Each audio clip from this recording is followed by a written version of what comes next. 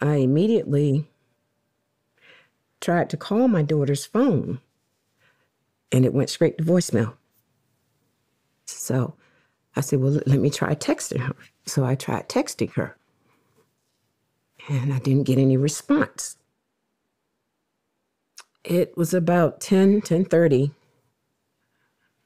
that night when we just finally got the confirmation that we had indeed lost her in that shooting. So, yeah. And I will say that's the worst day of my life. The next day, starting at 7 o'clock in the morning, friends started pouring in. And we had people in our home to support us, encourage us from morning till night.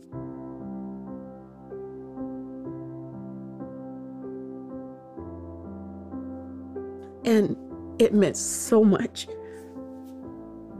It helped us to focus on something else at the time. The love that they showed to us, it was just astounding. It was just so amazing. And that's what helped us to get through it all. It was our family, our spiritual family.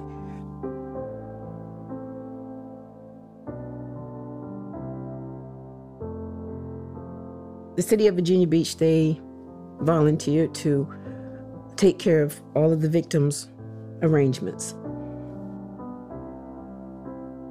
And because of that amount of people, the venue that they decided upon, it was the Opera House in Norfolk. The brothers, they got everything together. The city didn't really have to do anything. They just gave us the venue. And what really impressed them, the city, was that the whole memorial, everything took place within an hour. The city officials were there in attendance. You had the local newspapers who covered it, reporters. The reporters were persistent in wanting to talk. And so actually 2 of my brothers, they handled all of that information with the guidance from those 2 brothers who came down. It kept us from having to even worry about that, So it was very helpful. So we're hearing here from a lady called DeGenario about her heartbreaking story, any parent's worst nightmare, of losing her daughter, Laquita Brown. I cannot help but sympathize with this poor woman. Again, it's the worst nightmare of any parent to outlive your child, to have to attend your own child's funeral. So hearing her recount this ordeal, which happened completely out of the blue, apparently as the result of a shooting, it's again heartbreaking, and I really do feel for this lady. But again, it feels like there's definitely an exploitative element to this story and the way it's being told. We're not hearing anything unique about Jehovah's Witnesses in terms of their claims to being God's one and only true organization. Of course, when there is a tragedy in almost any faith community, that community is going to rally round and try to offer support and condolences to the person who has lost someone, to the bereaved. I just cannot see how Jehovah's Witnesses are in any way unique in doing this. And in fact, again, as heartbreaking as this story is, it raises questions. It gives us an insight into how insular and self-interested the Jehovah's Witness religion is, because nowhere in this segment, and I don't blame DeGenario for this, by the way, Obviously, her words, her interview has been edited, and it can't have been, I don't like to think that it was her decision, but we're not hearing the names of the other victims. We're hearing that there were other victims. We're hearing that the gunman opened fire on employees at the time Laquita died. But it's only when we dig into this story that we find out who these victims were. In fact, when this happened, according to this CNN article, there were 12 victims in total killed in the attack. It would have been nice to have a list of the names, don't you think? Some acknowledgement of the loss of life during this atrocity. If JW Broadcasting doesn't want to do it, I'm happy to do it in this rebuttal, but I don't think it should have fallen to me to list these names. Richard H. Nettleton, who was the gunman's boss, Herbert Snelling, Laquita C. Brown, Mary Louise Gale, Alexander Mikhail Gusev, Tara Welch Gallagher, Christopher Kelly Rapp, Joshua O. Hardy, Ryan Keith Cox, Michelle Langer, and Robert Williams.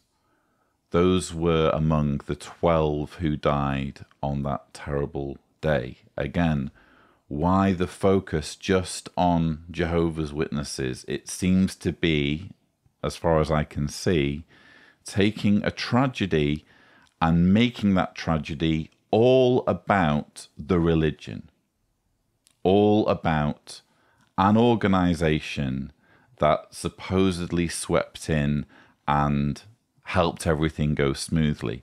And in what way did they specifically do that? The reporters were persistent in wanting to talk. And so actually two of my brothers, they handled all of that information with the guidance from those two brothers who came down. It kept us from having to even worry about that. So in terms of congratulating themselves for their handling of this tragedy, one of the main ways, apparently, that they helped the victim's family was to deal with the media. Apparently, branch representatives came and gave guidance for the persistent reporters and their questions. I don't know, again, it sounds very much like this is a case of an organization that cares very much about its image, and when tragedy strikes, it's not necessarily just about helping the bereaved, helping the victim's family. It's about managing the situation from a PR standpoint and making sure that persistent reporters get the right message. Maybe that is what De Janeiro wanted in that situation. Again, she must have been going through hell when this happened, and maybe speaking to reporters was the absolute last thing she wanted to do. But to what extent was that even a choice for her? I think that when something like that happens, you want people to be remembered by those who cared most about them. And again, even though perhaps she didn't want to speak to reporters, it would have been terrible if she were denied a voice at that time, because men in suits from Bethel came barreling in and said, we're going to handle this. It would be sad if De Janeiro did have something to say, but felt sidelined in that situation. Going through this, I could really feel Jehovah's hand. It's as if he was rubbing my shoulders and saying, it's going to be all right. You'll be all right. I'm going to get you through this. And he has. each day he gets me through this. If it can happen to someone else, it can happen to me. And in this instance, it did. But that helps me to keep a perspective. And I reflect on how Jehovah is going to reverse it.